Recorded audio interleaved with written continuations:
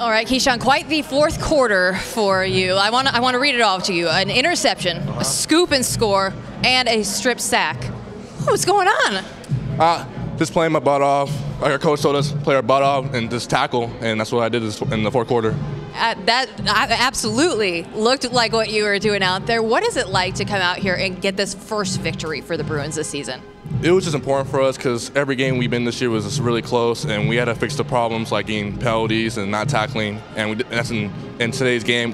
We did our job, just tackle and just play our butt off. Coaches were telling me before the game, last week was the first time that it felt like the emotions, the mentality was right on the sidelines. Could you guys tell that kind of last week and going into this week that you guys were all there where you needed to be mentally? Last week we were there, we were positive, but we're just short. And this week we just improved in practice, get our energy up, be positive, and it showed today. So.